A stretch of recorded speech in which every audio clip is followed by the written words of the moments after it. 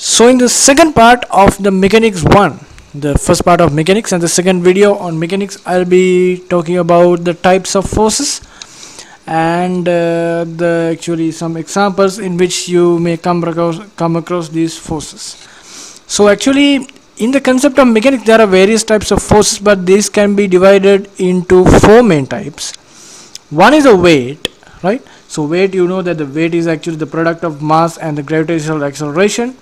The weight always acts downwards towards the center of the earth, regardless of the object's position or inclination. Now when you have some object like this which has some mass, if it is in a horizontal plane, or if it is hanging on a vertical plane, or if it is kept on an inclined plane, where it is kept, you can see that the weight, you know that, right? Just a very simple occasion. You know about the weight, you know about your own mass and your own weight. You can calculate your weight. So weight doesn't have to be, I don't have to explain you more about weight.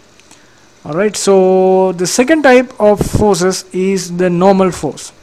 Now when you keep an object on some surface, whether it's a horizontal surface or an inclined surface, what generally happens is that, now as in the case of Newton's third law, as explained in the case of Newton's third law, what generally happens is that weight W equals mg is actually a push exerted by this object on this surface. Now when it is on an inclined surface, this does not actually push the inclined surface, but creates some force, so that there is some sort of a pressure or a strain on that inclined surface. So that may sometimes not occur perpendicularly, but it may occur in some inclined direction as well. So weight is actually a push. Now when you consider the weight for this surface, weight is an external force, because weight is created by another object on this object. Now in the case of Newton's third law, I explained to you that if some object creates another force on or a strain or some pressure on another object, now this object is, now say you are keeping some books on a table. So this table, the top surface of this table is one object, and the number of books you keep on the table, you can consider that to be a system, and that's another object. So this actually the force, the action and the reaction of the forces on the two objects. Now this pile of books or the system of books, or the system composing the number of books, create some force on this object. So that is equal to mg, the mass times the gravitational acceleration, and due to this force, this object, the table, creates another force, that is the reaction for this force. This is equal in magnitude but opposite in direction. However, the normal force is different from the concept of weight. Now weight always acts downwards. Weight acts in the direction of gravity. Whether the weight is on a horizontal plane, as I mentioned, or on an inclined plane, or hanging in some vertical plane, weight always acts towards the center of the earth, right? However, the normal force is different from the weight, although you can see that the normal force and the weight are in a linear manner. If you keep this object on an inclined surface, the normal force is perpendicular to that surface in which the object is kept. It is not always vertical, or not always in the direction so as to oppose gravity. Now in weight is always so as to favor gravity, so you may assume that the normal force is so as to oppose gravity. So that's completely wrong, right? So that is evident from this example, right? You can say that the weight or the normal force opposes gravity, but if you keep it on an inclined face, you may have experienced that the normal force is not perpendicular to the horizontal, or not acting towards the center of the earth. It is perpendicular to the surface in which it is kept. Now weight is perpendicular to this surface, and the normal force is perpendicular to this surface. So if you increase the inclination like this of the surface, the weight always acts downwards towards the center of the earth. However, when you increase this inclination, the normal force adjusts its direction, not the magnitude but the direction, so as to make it always perpendicular to the plane in which the object is kept. Now when you keep an object on an inclined plane, the normal force is not equal to the actual magnitude of the weight. It's actually equal to a vector decomposition of the weight. So I'll explain that in the concept of friction and the other concepts of mechanics. So remember that the normal force does not always act so as to refrain from gravity, or so as to oppose gravity, or always acts in a linear path to gravity. It always acts so as to make a perpendicular angle with the plane in which that force acts. So here are two occasions. So as I mentioned, in the case of the inclined plane, you can see here that the weight always acts downwards. However, the normal force, we normally call it as the R, or some books you may have seen, or some books and some other sources, it is also expressed as N because of the normal force. So any term, the normal force here acts perpendicular to the inclined plane, perpendicular to the inclined plane, not perpendicular to the horizontal, either to the horizontal or to the direction in which the gravity occurs. So in this case, if this angle is theta, you can calculate the component of W in this direction, or the weight in this direction, or you can decompose the normal force towards the weight, so that you can find a relationship between the normal force and the weight in this occasion. So another occasion, there are various occasions in which reaction the normal force occurs. So normal force occurs because there's a touch between some surface. Now whether there is another force or not, when there's a touch on a surface, normal force takes place, because this force, when there's a touch, even some micro or millinewtons, this touch creates some force on this surface. As a result, this surface reacts with the normal force acting on this object. Now since this ladder or some inclined plane is touching with these two walls at two surfaces, you can say that there exist two normal forces. So those I'll take as R1 and R2, and the weight of the ladder, if this is symmetrical, is acting right in the middle downwards. So in this case also, this normal force is horizontal, this normal force is vertical, and the weight is acting so as to favor gravity. So that's the second type of force that I'll be explaining you on mechanics. The third type of force is the friction, and that will be the next part that I'll be talking about in this video. And the final part is about the tension. So tension will be explained in mechanics 2, in one of another videos on the series of videos on mechanics. So in this video I'll explain to you in detail about the friction. So before beginning the topic of friction, I have to explain you that I will explain only the friction of objects in which we have linear motion. Now there are occasions in which there are two or more objects that have some friction. Now one object is kept one on the other. We give some force either to the bottom object or the top object, so that when there's friction, either the top or the bottom objects move. So there are occasions, there are examples, there are quizzes like that. So I'll explain that in other videos.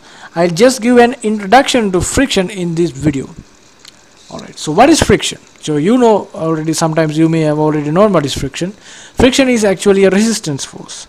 Now say you are going in some direction with your car, right? You're traveling in a car.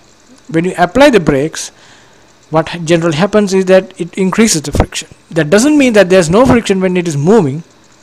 There's some friction, but as I'll explain here, that friction is actually diminished, not actually diminished, it's overcome by the forces, the force provided by the engine of the car or any other vehicle. So in the case of applying brakes, the friction is made to be larger than the force that is acting on the other side, force that favors the motion. So friction resists the motion, the force from the engine favors the motion. So when the friction is greater than the favoring force that produced by the engine, the object comes to a halt, right? So when considering friction, there are two types of friction: the static friction and the kinetic friction. Now if you are well versed in friction, you may also tell that there is another type of friction which is limiting friction. So limiting friction is the intermediate category between the static and the kinetic friction. Limiting friction is just an occasion, that's the transition between the static and the kinetic occasions. So limiting friction, I will explain that, but I will not take it as a type of friction in this video.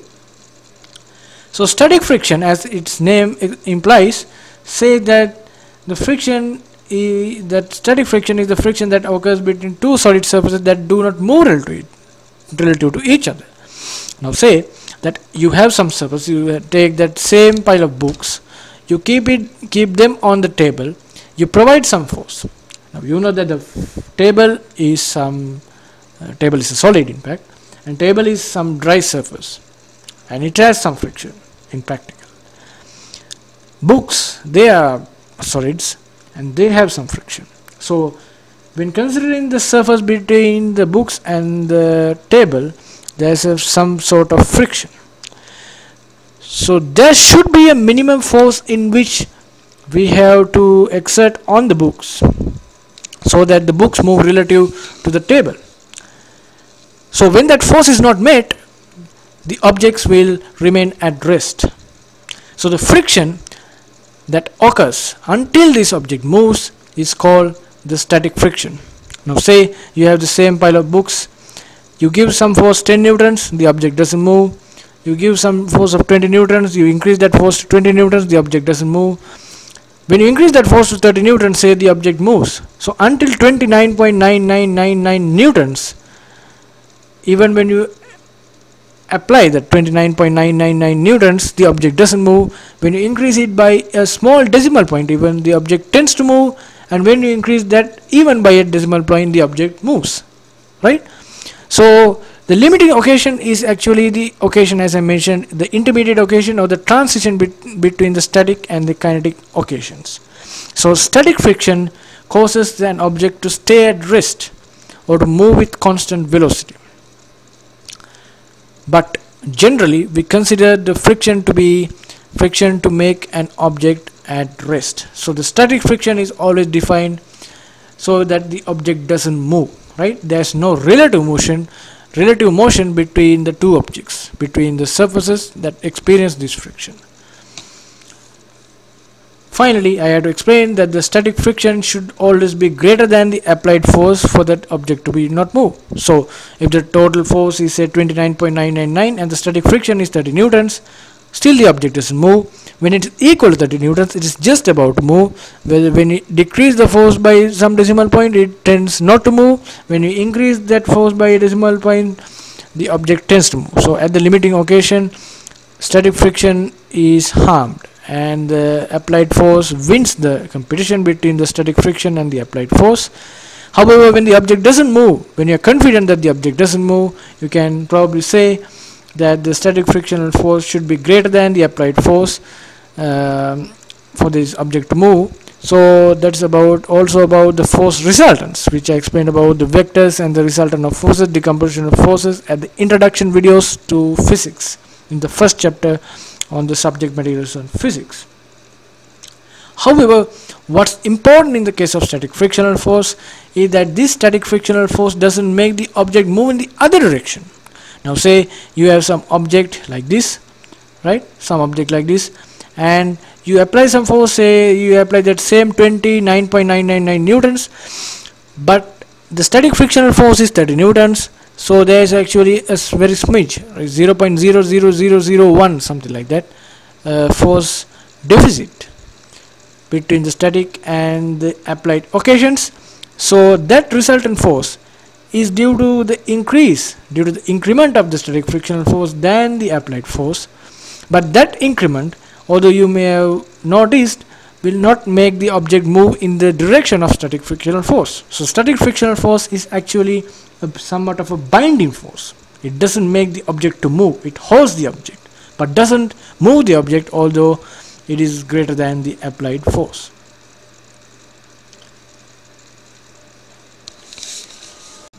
So you can see that in this diagram. Now you can see that the static frictional force which acts on this direction is greater than the force exerted by the external source in this direction. So the frictional force is greater than the external force, so the object doesn't move, the object remains stationary. Now, as opposed to the stationary friction or static friction, kinetic friction means the friction that acts on a body or acts on some surface, the interface between two surfaces when the object is moving. Now, when the applied force is equal to the frictional force, we call that the limiting situation. So limiting situation, as I explained in a number of occasions, is the intermediate or actually the middle part of the friction that we are describing between the static and the friction, kinetic friction occasion. It is the intermediate and it is the just moving equation between the static frictional occasion and the kinetic frictional occasion. So finally, when the force is even a decimal point greater than the minimum force required for this object to move, the object starts to move, and the friction at that moment is a constant for any object, not like the kind of static frictional force. So you know that the static frictional force increases with the applied force, but the kinetic frictional force does not increase with the applied force. So due to this reason, due to the net force and due to the victory of the applied force from the frictional force, the object moves in the direction of the applied force.